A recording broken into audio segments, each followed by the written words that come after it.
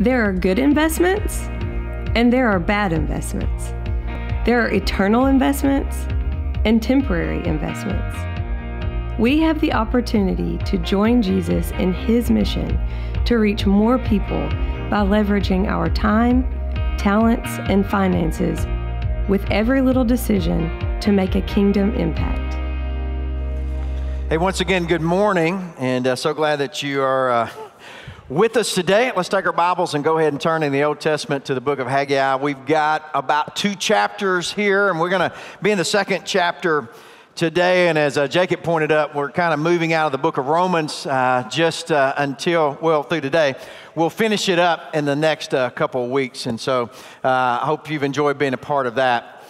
The title of today's message is basically the same as it was last week, Eternal Investments. I have a friend that was part of the search team that called me here, or the Lord called me, but worked through those guys about 18 years ago. And so he has my cell number, and so every now and then, just out of the blue, he'll send me a text. His text always generally reads this way: you are too blessed to be depressed, and you're too anointed to be disappointed. Now, it never grows old. I always laugh when I get that text from him.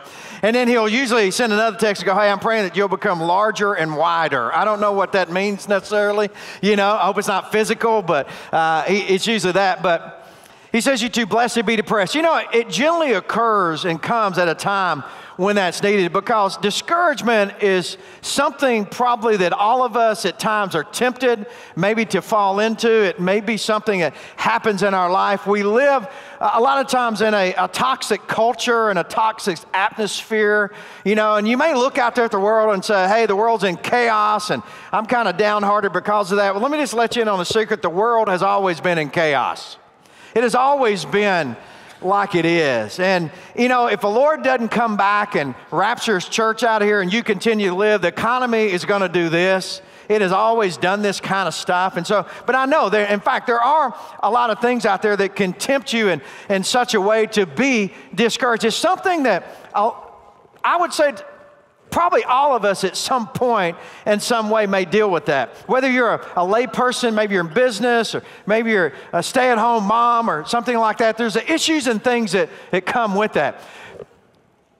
The idea of discouragement is not something that is foreign to pastors. You can have on Sunday like a Billy Graham crusade breaks out. The Holy Spirit of God falls. People are confessing sin. They are surrendering to the Lord. It's like a holy hallelujah day. You can just tell when the Lord is moving in such a way. You wake up on Monday morning, it's like, man, it was terrible. I didn't do anything right. And, so sometimes as preachers kind of laugh about that. They usually call Monday that day of resignation for a lot of guys who are pastoring, isn't that? So again, it's something that to some degree that people face. And so that's what we're going to work through in this passage today. There was a great preacher of the past in the 1700s that he was known at the end of his time. He was known as the guy who was the most loved guy in England. His name was John Wesley. He was the founder of Methodism. In fact, kind of the founder of the Methodist Church. He's been described as a great evangelist, theologian, but also a great songwriter. There is a copy of his diary that was found. And so in his diary, he had these words, okay? Sunday a.m., May the 5th, preached in St. Anne's, was asked not to come back anymore. Sunday p.m., May the 5th, so Sunday night, preached at St. John's. Deacon said, get out and stay out. Sunday a.m., May the 12th, preached in St. Jude's. Can't go back there either. Sunday a.m., May the 19th, is a place called St. Somebody. Deacons called a special meeting, said I couldn't return. Sunday p.m., May the 19th, preached on the street, kicked off the street. Sunday a.m., May the 26th, preached in a meadow, chased out of the meadow as a bull was turned loose during the service. Sunday a.m., June the 2nd, preached out on the edge of town, kicked off the highway. Sunday p.m., June the 2nd, afternoon, preached in a pastor. 10,000 people came to hear. You take a man like John Wesley, for a month there, said he couldn't come back, couldn't do that. Again, there's a temptation to discouragement. When I started Just a few minutes ago, I said the text I would get, you're too blessed to be depressed, too anointed to be disappointed. I don't know what's going on in your life. I know life is not easy. I know it. I know there's hurts and pains and things that I can't fathom that you're going through. But let me encourage you with this. If you have confessed Jesus Christ as your Lord and Savior, if you've repented of your sins and put your faith and trust in Him, there's a few things that you need to know. Your name is written in the Lamb's Book of Life, which nobody can take out. You are a blood-bought, blood-forgiven child of the King. This world may take your house. This world may take your children. This world may take your education. This world cannot take your soul. You are a child of the King. I don't know what's taking place presently in your life, but here's what I want to say to you. As a believer in Christ, you're too blessed to be depressed. You're too anointed to be disappointed. This world is throwing the junk at you every day and everything that's happening. And I want you to be encouraged as a child of the King. These people that we're going to read about here in Haggai, they, had been released from captivity, Babylonian captivity, after a period of so many years, close to 70 years, so to go back and rebuild the temple. Yet, what had happened was opposition. We talked about this last week. There were excuses that were made, and the work had stalled for about 14 to 16 years, and they kind of started it back up. Hey, if you're able, if you don't mind, stand with me for the public reading of Scripture. We'll pick up in chapter 2. Got just a few verses we'll look at this morning. On the 21st of the 7th month, the word of the Lord came by Haggai the prophet, saying, Speak now to Zerubbabel, the son of Shealtiel, governor of Judah, and to Joshua, the son of Jehozadak, the high priest, and to the remnant of the people. So basically, it's a word of the Lord through Haggai the prophet to everybody that's there. He says, Who is left among you who saw this temple in its former glory? And how do you see it now? Does it not seem to you like nothing in comparison? But now take courage, Zerubbabel, declares the Lord. Take courage also, Joshua, son of Jehozadak, the high priest, and all you people of the land, take courage. You may have a Bible translation that says, Be strong, declares the Lord, and work, for I am with you, declares the Lord of hosts. As for the promise which I made you when you came out of Egypt, my spirit is abiding in your midst. Do not fear. For thus says the Lord of hosts, once more, in a little while, I'm going to shake the heavens and the earth, the sea also and the dry land. I will shake all the nations, and they will come with the wealth of all nations, and I will fill this house with glory, says the Lord of the hosts. The silver is mine, and the gold is mine, declares the Lord of the hosts. The latter glory of this house will be greater than the former, says the Lord of hosts. And in this place I will give peace, declares the Lord of hosts. Let's pray. Father, thank you for allowing us to come together on this Sunday morning here in November, Lord, cold Sunday morning. And Lord, we come together, worship, praise, exalt, give glory to you, lift you up, Lord Jesus. Thank you for your death at Calvary. Thank you for your blood that was shed. And Lord Jesus, thank you for coming out of that grave on the third day. And so, Lord, I pray you move and work. Give us illumination of the text. Give us understanding of the Scripture. There are those here today who need to be encouraged, Lord, who need to remember who they are in you. It doesn't mean that the circumstances or events may change in their life, but, Lord, they can find peace in the midst of the storm through you. I pray you do that in their life. And, Lord, as always, I pray you save somebody today. It's in your name we pray, the name of Jesus, and all God's people said, Amen. Amen. Please be seated if you would. So as we break this passage down, what we're going to see is we're going to see God's presence here, but we're also going to see God's provision as we kind of work through this passage. We find ourselves here in chapter 2 that what has happened is the people have been working for about a month. It's very strategic, and when Haggai is addressing the people, because you see it says the 7th month, but in the calendar it's about the month of October, which 400 years earlier Solomon, and this is the Feast of Tabernacles, Solomon dedicated the temple at the same time. So it's very strategic in how this announcement's coming. So they've been working on the temple, rebuilding it, after it had been stagnant for 14, 16 years or so. And so it's very evident that what they're building is nothing like it was in the days of Solomon. In fact, so much that Haggai comes out and he says, look at it. He calls it what? He said, look at it. He says, how many of you were here?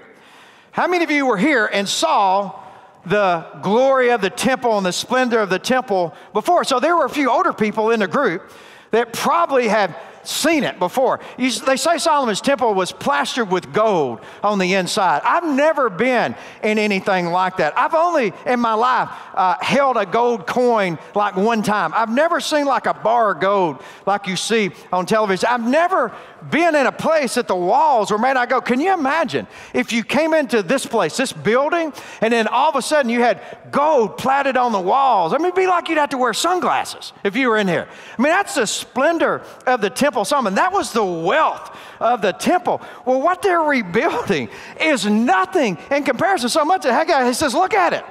He says, there are no words. He says, this here cannot compare to back then. But, and you see in the context, though, what the Lord does encourage him, he says, but hey, no, it doesn't compare. It's not like that. But the Lord says, I am with you. He says, I'm with you. It's about his presence. You see, sometimes we get caught up in the past. We get caught up in the God of yesterday and forget that he's the God of today. We get caught up in the glory of the past and we want to memorialize the past. And we all of a sudden make it something that it wasn't, that all of a sudden the future is something it's not either. And we get confused by this. You see, comparison is how the enemy wants to deflate some of you. Social media, for example, can be good or bad. It's neutral. And social media is made up of comparison in a lot of ways. You know, you'll find stuff, and so you may see something on Facebook or Twitter, and so maybe there's a lady and she's talking about her husband. Her husband's the best thing that there's ever been on the face of the earth. He picks his clothes up out of the floor. Nobody said anything. Gave you an opportunity. He picks his clothes up out of the floor. He takes his dishes to the sink. I mean, he's the best thing there's been. Where I came from, they said since we got bread in the grocery store, you know. I mean, he's like it. Guess what? They're lying. They're lying to you. He's not that good. You say, oh, my husband's that good. No, he's not. He's not that good, really. You see, so we got a self-esteem issue today that's rolling around out there. And so people on social media, they make up stuff. They want to make up stuff about their family, make themselves look so good so they can feel good about themselves, when in fact, none of that stuff's really true. And then you find yourself looking at it thinking, man, I wish I was married to somebody like that. I wish my husband had it all together like he's got it together. You see, we find ourselves in a place of discouragement through comparison. This is what they were doing. These people standing around going, this is nothing like it used to be. When I was in seminary, I went to seminary at age 30, knew absolutely nothing. All I knew is Christ died on the cross and rose again on the third day. And so, but I learned early on some stuff that I had no idea about. I would sit at a table, and there'd be a bunch of young guys there, come out of Bible college. I didn't go to Bible college. I just went to a state school, you know, so come out of Bible college. And they would be making comments because we were in Memphis. And so we were close to Bellevue, and Adrian Rogers coming, preaching in chapel. And these young boys would be saying stuff like, if I was Adrian Rogers, I'd do this. If I was Adrian Rogers, I'd do that. If I was Adrian, I finally held up my hand one day. I said, guess what? You ain't Adrian Rogers, and you never will be Adrian Rogers.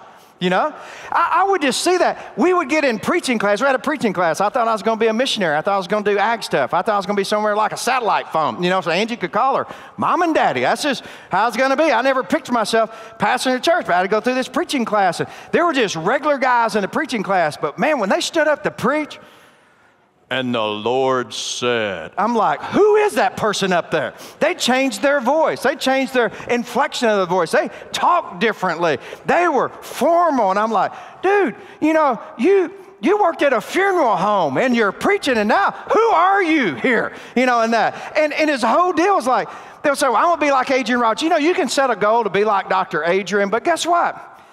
You're not Adrian Rogers, and God didn't put you at Bellevue. God has you right where you are for a purpose and a place. I want to encourage you this. Don't despise the small things. You can sit around and say, well, I'm not good enough, or I don't have enough education, or I can't ever do this. Do not despise the small things in life, because here's what, as a believer, here's what the Lord says. I'm with you. I am with you wherever. And don't think, well, I don't have enough to make a difference in life. Don't ever think, I don't have enough resources. I don't have enough abilities. I don't have enough spiritual gifts. I can't do anything. I can't speak. I can't do this. Do not despise the small things in life. What God's presence does, He gives us the ability, the strength to press on, to persevere. I want to share a story with you. I've never heard this before. You probably have. I never heard it in a church anywhere. I've never used it as an illustration, but there was a 6-year-old girl in the 1800s. Her name was Hattie Mae Wyatt. 6-year-old girl. The story says she lived near Grace Baptist Church in Philadelphia. The Sunday school was very crowded. Russell H. Conwell, the minister, told her that one day they would have buildings big enough to allow everyone to attend. She said, "Well, I hope you will. It is so crowded that I'm afraid to go there by myself." She's a 6-year-old girl. You know, as I read other stories regarding this, they said that it was so crowded they would have to turn kids away. Or kids would sit out in a hallway while the teacher's in a room. They had that many kids coming to Sunday school, to a Bible study at that time. And so this little girl said, "I'm just kind of afraid because there's so many people there." He replied, "When we get the money, we will construct one large enough to get all the children in." Sad story. 2 years later, the age of 8, 1886, Hattie Mae died. After the funeral, Hattie's mother gave the minister a little bag that they had found under their daughter's pillow containing 57 cents in change that she had saved up. Alongside it was a note in her handwriting: "To help build bigger so that more children can go to Sunday school." The minister changed all the money into pennies, and he offered each one for sale. The story says that he received $250, and that 54 cents, 54 pennies of the 57, were given back. The $250 was itself changed into pennies and sold by a newly formed Wyatt Mite Society. In this way, her 57 cents kept on multiplying. 26 years later, in a talk entitled "The History of the 57 Cents," the minister explained the results of her 57-cent donation. A church with a membership of over 5,600 people, a hospital where tens of thousands of people had been treated, 80,000 young people were going through a university that they had helped start, and 2,000 people were going out to preach the gospel. All this happened because Hattie Mae Wyatt invested her 57 cents. Do not despise the small things in life. Never say, "I can't have an impact. I can't have an influence. I can't do what God has called me to do." Quit comparing yourself. If God is with you, and He is as a believer, and He has you where He has you at this present time, then don't worry about what anybody else thinks. You don't have to impress anybody. You don't have to try to be somebody you're not. Hey, you can admit if you've failed, I've made mistakes. I can't go back and get a redo, but I can go forward in God's grace. And be the person that God has called you to. He gives you His presence allows us to press on. And here's what I know for all of us. Hey, there's some things here in life, whether it's your job or whatever it may be, that it's encouragement just to press on, keep on keeping on. His presence gives us that perseverance to do that. But also, here's another thing His presence does. He gives us courage. So there's 3 times He says, be encouraged or be strong, be strong, be strong. And He says, get up and go to work. Quit sitting around looking at this thing. It's not what it was then, but it's okay.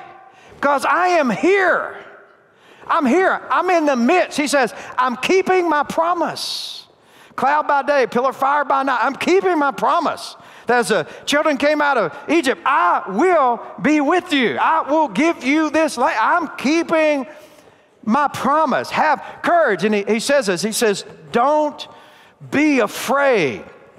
Okay, a little survey, right? How many of you are afraid of failing? Okay, there's a lot of hands across here. Now, here's a business principle. Okay, just to help you with this. Most people who have succeeded in life have failed many times before they got there.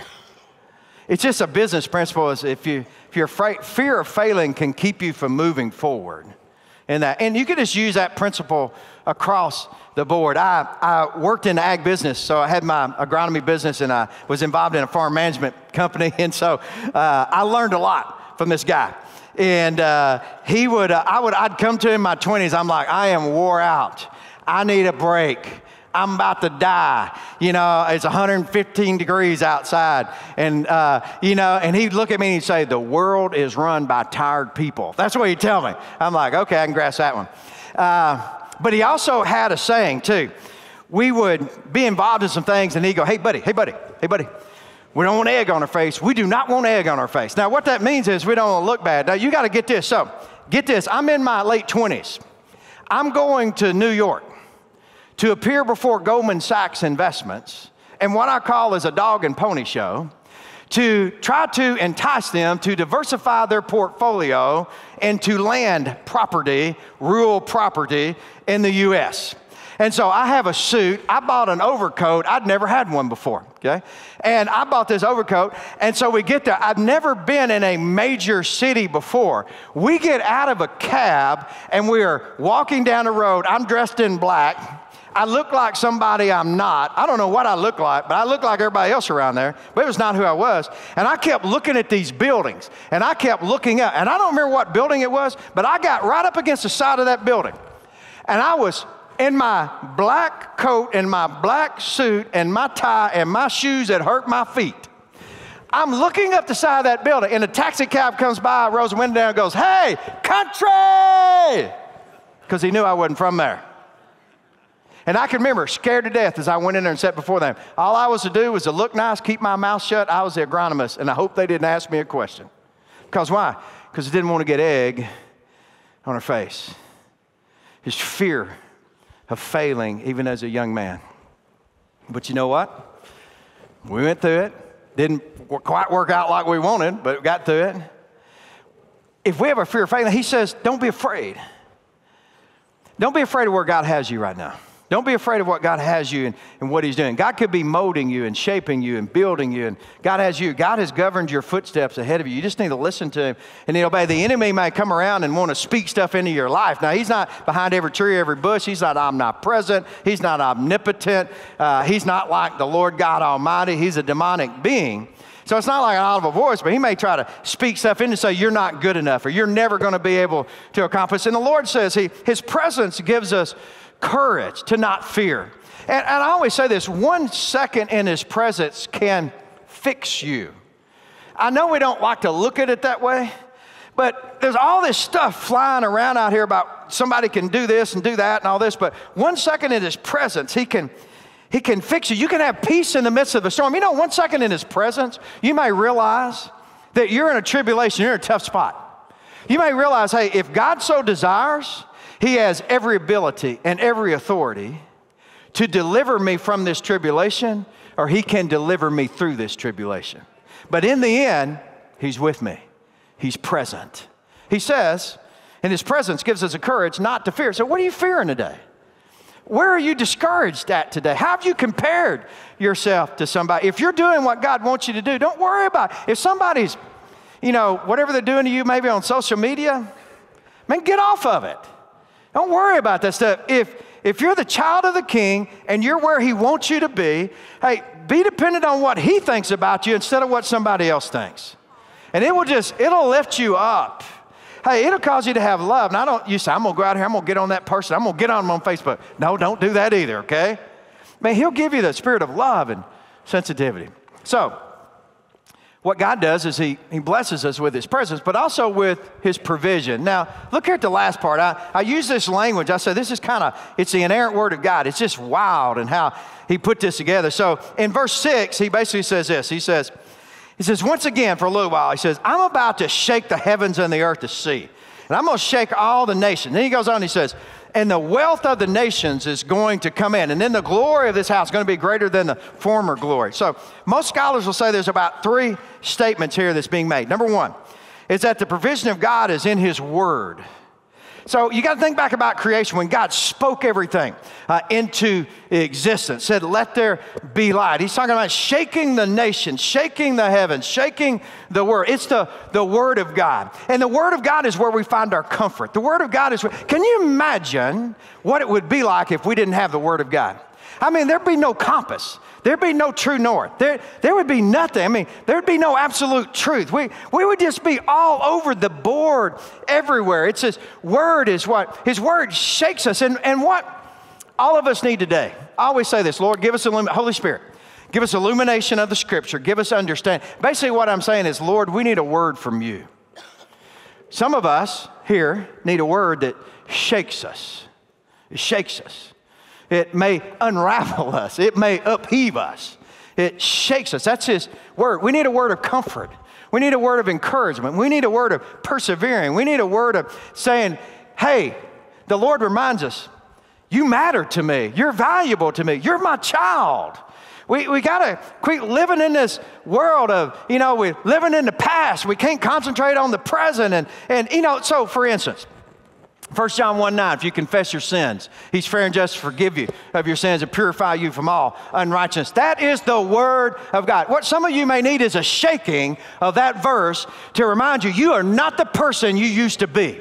And that sin in the past no longer, hey, it may have those old things of the flesh. You want to reach out and grab a hold of you and tap you on the head and all that stuff. It cannot control you. It cannot rule you. It cannot enslave you because you're a child of the King. You confess it. And you know what? You may have a friend. You have a spouse. You may have a family member that anytime you're around them, you know what they want to do? Well, I remember back when. I remember when you wrecked that truck and run it off in the river. I remember when you got drunk. I remember when you did this. You know what? God does not do that.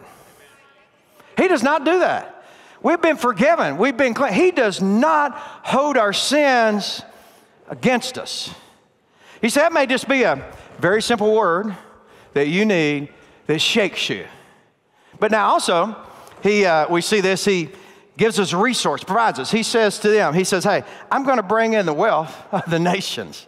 That is so wild. Could have been in reference to King Herod's temple that was coming. There's all kinds of stuff in there. But it's a resources. You may say, hey, Archie, I'm here. And I know last week we talked about giving and tithing, but man, I just don't make a lot of money. It's not going to amount to much. Do not despise anything.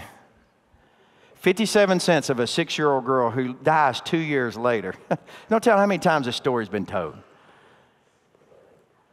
And God used that for his glory. If God's in it, God will take it and God will use it for him.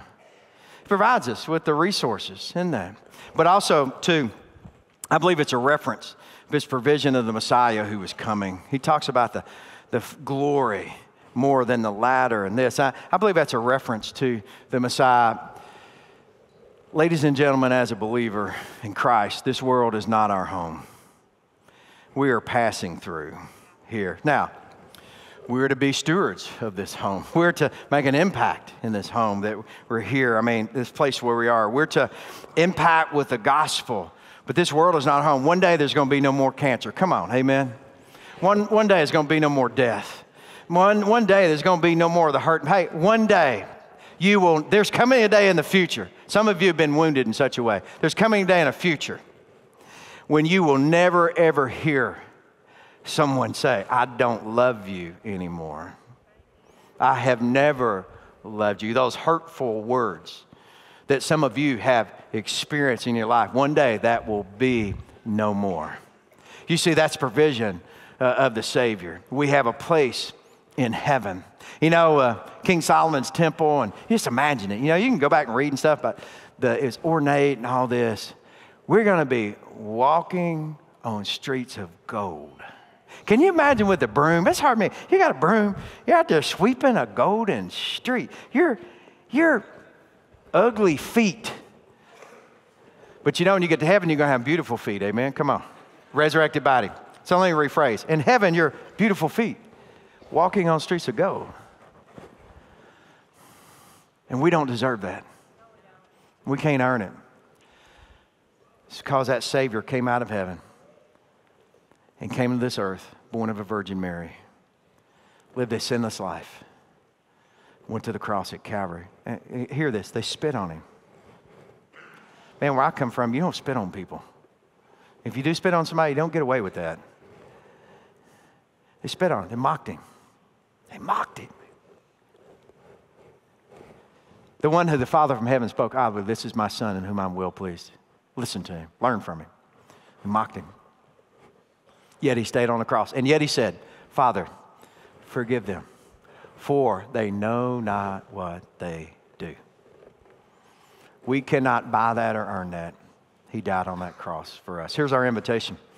Could be today that you say, hey, Archie, I've heard it, and man, I got stuff facing. I'm just kind of down, and discouraged. Hey, look, there's going to be pastors here and some of our deacons around, folks, and there'll be some ladies pray with the ladies, but they may just need someone to pray for you, pray over you. It may just be you just want to come, just kneel down, pray by yourself. However, just to give praise to the Lord. Maybe there's some stuff that you just need to confess. You're a believer, you just got to get right with Him. Say, Lord, I've been harboring some stuff. I've been hanging on to some stuff. And so I would encourage you in the invitation to respond in the appropriate manner, the right way, and the Lord, be obedient. It could be that you say, hey, I need to be baptized by immersion. I saw this taking place, and I'm a follower of Christ. I haven't been baptized. We invite you to come, share with one of the pastors. It could be, say, hey, I want to be a part of this Bible-believing, Bible-teaching church. We have a membership class coming up, and so we talk about doctrine in there, and we kind of let you know who we are before you decide this is a place that, you want to be a faithful member of. And so just come tell one of the pastors, hey, I'm kind of interested in that. Pray with me about that and kind of tell me what next steps are.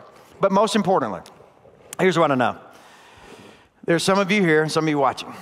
You have exhausted trying to find fulfillment in the things of this earth. You've exhausted it. You're wore out. You've gone down every path, whether if it's whatever, everything. And nothing, it all lied to you. It said, oh, you do this, it's going to be great. And it wasn't, never fulfilled. You have reached the bottom and you're just kind of looking around. Well, you need to look up. His name is Christ. You have to come to Him in repentance and faith. This is not some kind of weird story from a guy from Prairie County in Biscoe, Arkansas. Jesus Christ is the only one who can fulfill.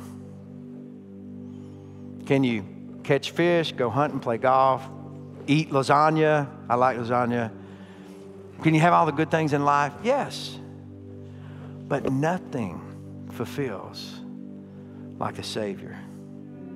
Lasagna can let you down. Golf can let you down.